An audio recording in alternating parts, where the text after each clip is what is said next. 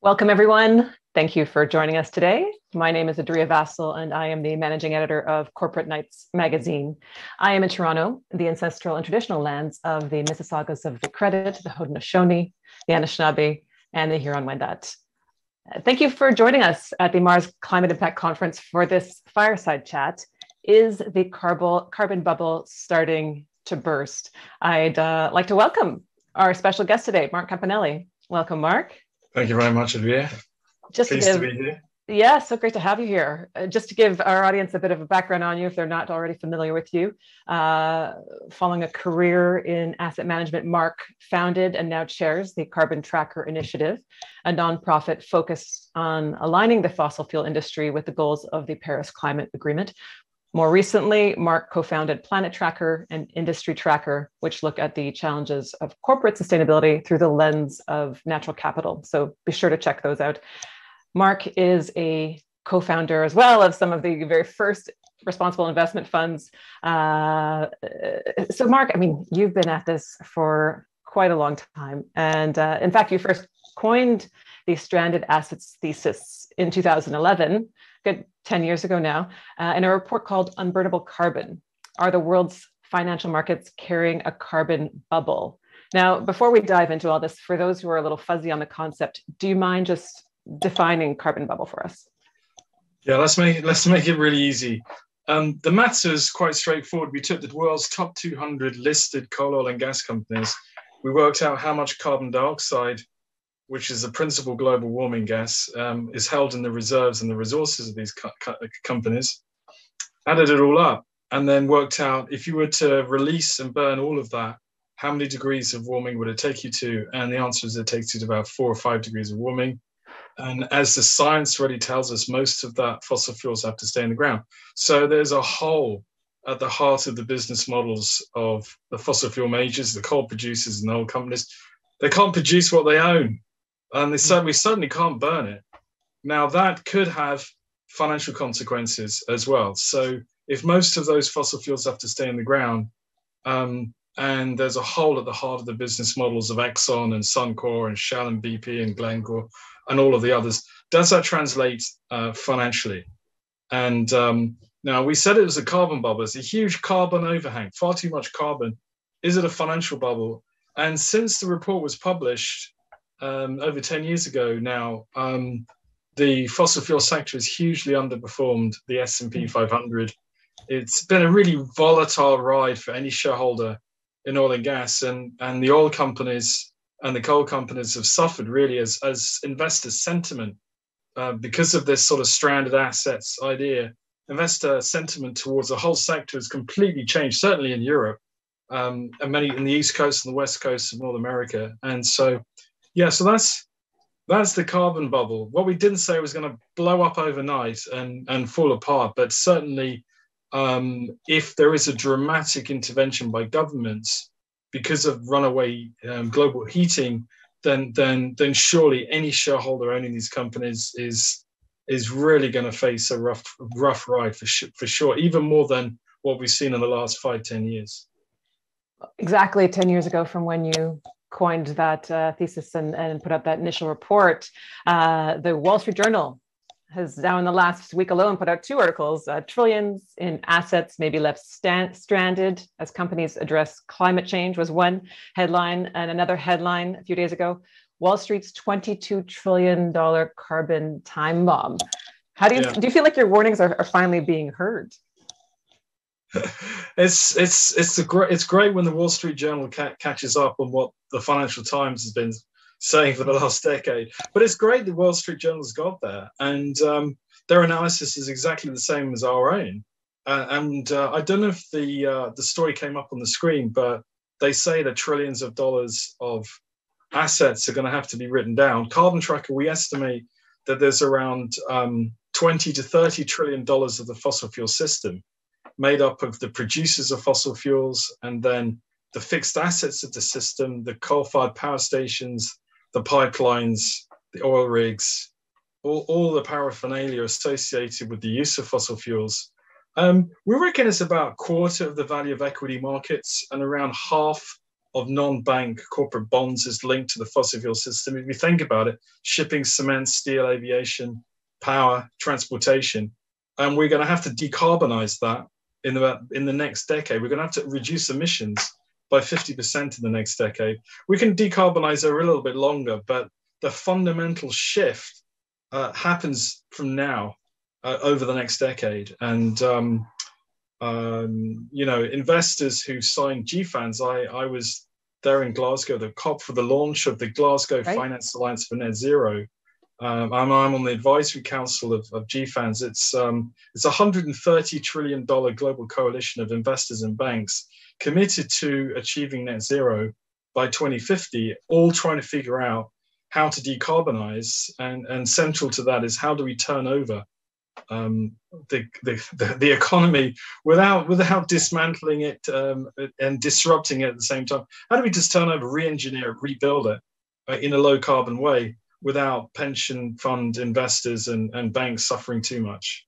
We will drill down into the role of banks in a moment. Yeah. But wanted to check in with you about, the surge in oil prices that we're reading about now. Just a few hours ago, saw a piece on projections that they go up to $150 a barrel. And, some are calling this a carbon bonanza more than a carbon bubble. What are your thoughts on that? Yeah, there has clearly been a supply squeeze linked to COVID, but also linked to a change in sentiment towards fossil fuels. And in the transition, there's always going to be ups and downs. And it's only a fool that predicts the oil price. Fatih Birol, who's the executive director of the International Energy Agency, in the last couple of weeks, he said two things. The first is that the world needs no more new investment in coal, oil, and gas. It's the IEA net zero 1.5 degree scenario. If we're serious about 1.5, and we have to be, we've not seen 2 degrees of warming for 3-4 million years. We haven't had that level of warming in that time period. And we've got the highest concentrations of CO2 in the atmosphere for 800,000 years. We're creating the conditions for runaway climate change. We're close to 1.5 already. So if you said we're serious about 1.5, and the science tells us that we're code red, then we don't need any new investment. This is the IEA. Now, the second thing he said, I think it was yesterday, is that the blame for these high prices lies fair and square with the producers of fossil fuels. It's not the problem of the renewable energy, the people building the renewable energy system. We obviously have to accelerate the pace. And those who are as keen on the media as I am about looking at what's happening on renewable energy, the IEA published today their latest analysis of the build out of renewables, and most of the new infrastructure being built today in energy is in renewables. And the reason for that is because it's cheaper than fossil fuels. People are building out really rapidly, particularly wind and solar, at cheaper rates than fossil fuels. And so you've got this mismatch. How quickly can we build it to meet the supply that we know we need for energy? And can we resolve some of the challenging ones? And the one at the moment, as we hit winter in Europe, certainly in North America, is heating. Can we heat without burning fossil gas? Yes. And so can we get the energy leapfrog that we've seen in other technology changes? So you remember when a laptop used to cost, $2,000, it's now $200. Right. Ground source heat pumps, certainly in the United Kingdom, to install one today in sterling is around 8,000. But can we imagine that drops like you've seen with gas boilers, and you're seeing the technology drops for other things, whether it's flat screens or iPhones or laptops, whatever it is, we know technology costs drop. And that's what we need to do in heating as well, and pick up the shortfall. So I completely accept that there's been a rise in the last 6 months, and you've seen this in the rise of share prices. But do I think it can be sustained? It can't be, and the reason for that very simply is the price competitiveness of renewables versus fossil fuels. I mean, just to explain a little bit, if you think about it, fossil fuels by their nature are inherently inflationary. to go and find it, you having all the cheap stuff has been found. You have to go to difficult places to find the oil, and it's more expensive to extract if you go into the Arctic, ultra deep water, or in the case of Canada, you've got this. You're into blowing up things and mining and creating landscapes like Mordor, and you think that that's normal. I don't know what's going on in Canada, but that's your thing, isn't it? But it's expensive to produce. Now the opposite is, and then you have to heat it to refine it and then get it across the ocean if you're exporting it. And if it's LNG, you have to compress it. It's really expensive. And if you think about renewables, it's the reverse. It's just getting cheaper and cheaper and cheaper to find. The technologies are on steep learning curves, every doubling in production, 20% cut in price. And you can use it you can extract the sunlight or the wind pretty much close to where you want to use it. And it's inherently deflationary. And so that's the problem with fossil fuels. It's going to get killed by the economics. At the same time, we're starting to see a bit of a fossil fuel fire sale, aren't we? Some producers are looking at getting some of their dirtier assets off their books and looking into putting them on the market. But does that really help us if we're just transferring ownership to other companies? I completely agree with you. Right? Cleaning up their books, perhaps. Agree. Yeah, you're right. It's a problem. And offloading your high carbon assets just as to another owner, it doesn't solve the climate problem. And we have clearly the climate change is not isolated to one company or even one country. It's a global problem. And the Conference of the Parties, the COP, the 26th one that we had in Glasgow, was the one for the very, very first time. Can you imagine it? The first conference of the parties that allowed to have the words fossil fuels and coal in the final communique. Wow. Because the previous 25, you're not allowed to talk about fossil fuels. And if anyone knows this, the Paris Agreement, when it was signed, doesn't mention fossil fuels anywhere in it. So the COP communique mentions coal, phasing down coal. The first time it's been mentioned. And what I think we need is a grown-up discussion about how we get the world off fossil fuels. Mm-hmm. And also at Glasgow, and I was there for it, there was a bum fight to try and get into the launch room because so many people tried to get in, was the launch of BOGA, the Beyond Oil and Gas Alliance, which was Costa Rica, Denmark, Greenland, Iceland, California, which is not a country, but might just as well be, and about a dozen in total, to permanently cancel oil and gas exploration. And I think I'm right in saying that Norway yesterday announced that it was not going to issue any new licenses in this calendar year. So we need countries to give up production rights and cancel them for coal, oil, and gas. And that's why I'm a supporter of a terrific initiative chaired by a Canadian, Zipporah Berman, which is the Fossil Fuel Non-Proliferation Treaty. And the idea then is to get countries to agree and negotiate. It's what the COP should have agreed in the first place 25 years ago, but we just took the wrong turn. Today, we can now talk about the changing landscape of the supply of fossil fuels. And I chair a project called the Global Registry of Fossil Fuels, which is a sister project to the treaty, fossilfueltreaty.org. And the Global Registry is mapping who's got the fossil fuels and the high cost and low cost, and where it's in environmentally vulnerable areas, to give up the production to get us back in line, because we're in the middle of a huge expansion phase for fossil fuels, funded through the banking system, and which we think is misplaced because of the economics that we've just been talking about. But we need to get countries and companies to realize that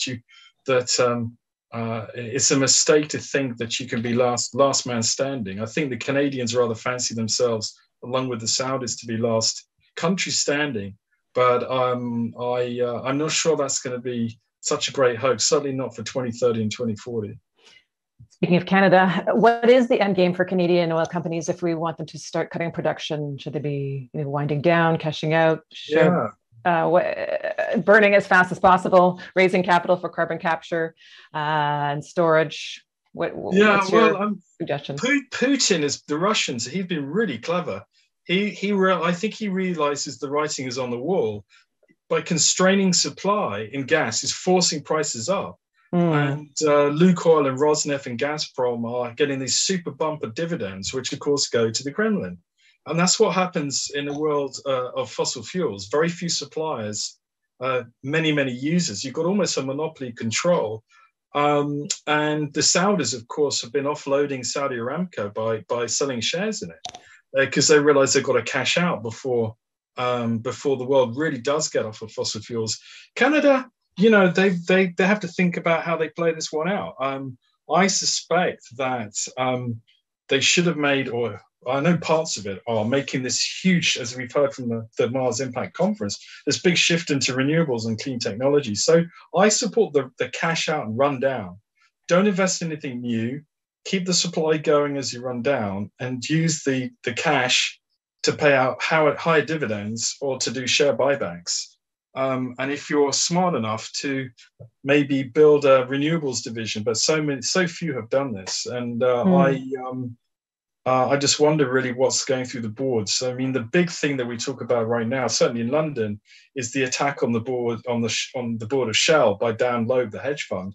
Right. His board was nearly $1 billion worth of Shell, and he's trying to break up the company, splitting it into a legacy rundown company and then a growth company doing things like hydrogen and distribution and so on. And I think that's probably the way to go, actually.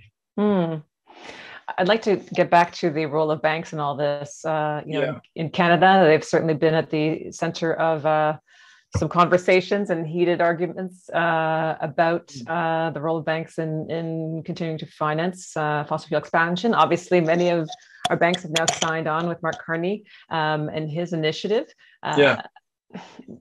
Of course, we've heard many promises over the years from a lot of different industries about meeting net zero. How do you feel about this particular push?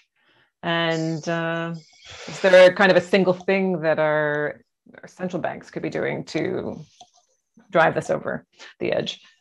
Yeah, I mean, all those banks that have signed up to net zero, it's clearly a journey, and people are going to travel together in quite a big group, which is why the banks are traveling together.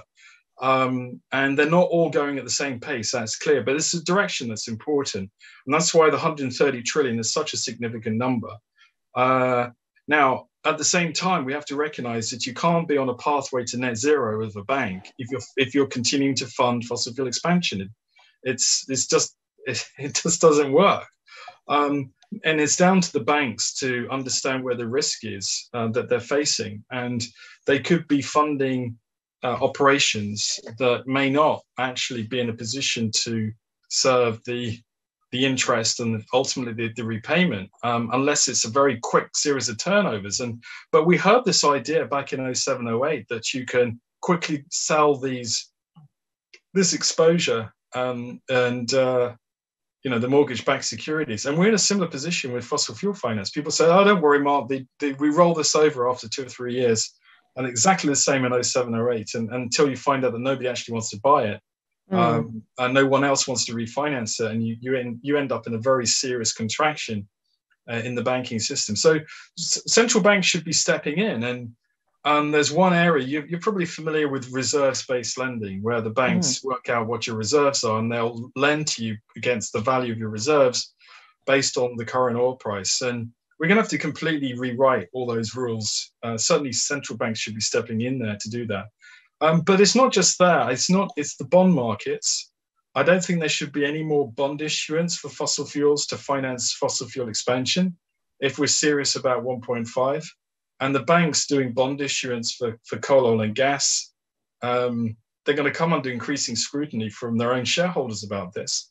And one thing that I feel very strongly about, there's been 2,500 coal, oil, and gas initial public offerings, IPOs, and secondary placements in the last 10 years, of which, just actually for interest, they've on average lost half their money, but they raised $700 billion. So I think that there should be a permanent ban on new fossil fuel related IPOs in the markets. And the reason for that is to protect the integrity of the markets. We're exposing too much risk within the markets themselves, certainly high carbon sectors or stock markets, of which Canada is one. And we should be gently releasing the pressure that's building up in the bond markets and the equity markets exposed to fossil fuels, and adding more fossil fuel companies to the Canadian and the Toronto exchange is, I think, a mug's game, and central bankers should be very wary of the financial markets being used in this way. At the same time, I've been hearing some banks talk about how they'll be, using this green push to help fossil fuel companies green their assets, help them cap their emissions. But we're talking scope 1 and scope 2 here. There's no mention of scope 3. What do we do about scope 3? I mean, I worked as an analyst, fund manager for 20 years before setting up Carbon Tracker, and they must take the average analysts who working in a fund management company for fools if they think they're not going to spot that game. And the same comes for carbon capture and storage and nature-based solutions. Is companies cannot cover their scope 3 emissions. The CO2 from the sale of their products with these offsets. Actually, we need the offsets, of course, but we need it for the really challenging, difficult to abate sectors: cement, steel, aviation, and so on. And it's an end game problem in 2040, when we're probably going to have some kind of overshoot, and we're going to be needing a lot of that. Not to continue burning fossil fuels today, because we don't need to. I mean, the interesting thing, I'm not the first to say this, but we're the first generation in human history since the Neanderthals, where we don't have to burn something to move from A to B, or to heat our home, or to cook. We're the first generation in human history where we can do all of that simply with electrons, cooking and transportation. So we need to be getting off of fossil fuels very quickly. And what we're seeing is around Europe, certainly, and we'll see this in the US, is bringing forward a ban on the sale of the internal combustion engine from 2035 to 2030. Some cities will bring the ban to 2025. And yesterday we saw the announcement from, was it Nissan, $17 billion into retrofitting and building an electric vehicle system where the majority of car sales for them will be electric, and certainly hybrid.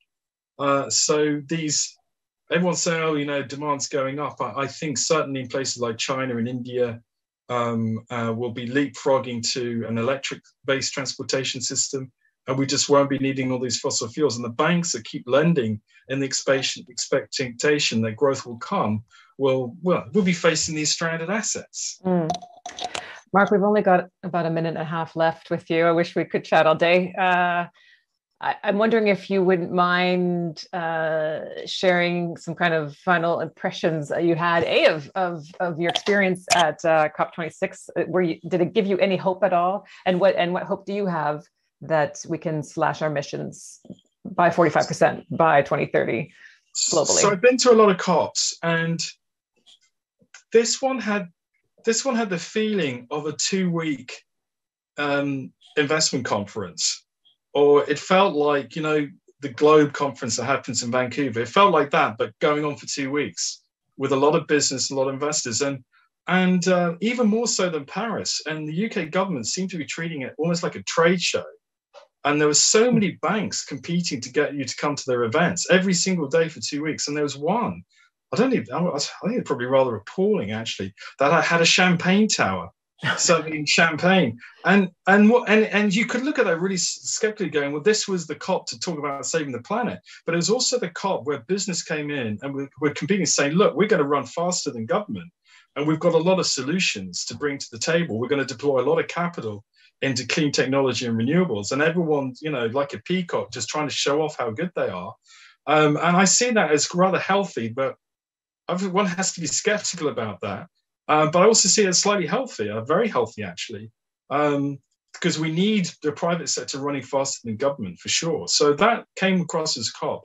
And announcements around methane reduction, announcements around the Beyond Oil and Gas Alliance, talking about fossil fuels, they were all the real positives for me to be there. Absolutely. I tweet a lot about this. I'm at Campanale Mark in my Twitter handle, where I get to kind of reflect on a lot of this stuff. And Carbon Tracker's analysis is, as you probably know, carbontracker.org, it's all freely available because we're philanthropically funded. And we talk a lot about this and we analyze these issues. Do I face 2022 with hope? Yes, because the government's decided to almost all bring it back again in 2022 at the Egyptian COP, and almost like repeat this year's COP. Because of the urgency of dealing with the climate crisis. And that shows, I think, the level of commitment by governments to want to deal with this properly. And of course, we'll have 1 year on from GFANZ. We'll be able to see what GFANZ actually does in reality and what the banks are doing in reality. Mark, I would like to thank you so much for your time today and sharing your insights with us. I wish we had more time, but that as well is a limited resource. Thanks for letting me on. I mean, once you get me going, it's difficult to stop, isn't it? Next time we will request the full 2 hours with you, for sure. I hope some of that was interesting. Lovely to be on. Thank you very much. And thank you to our audience for joining us today.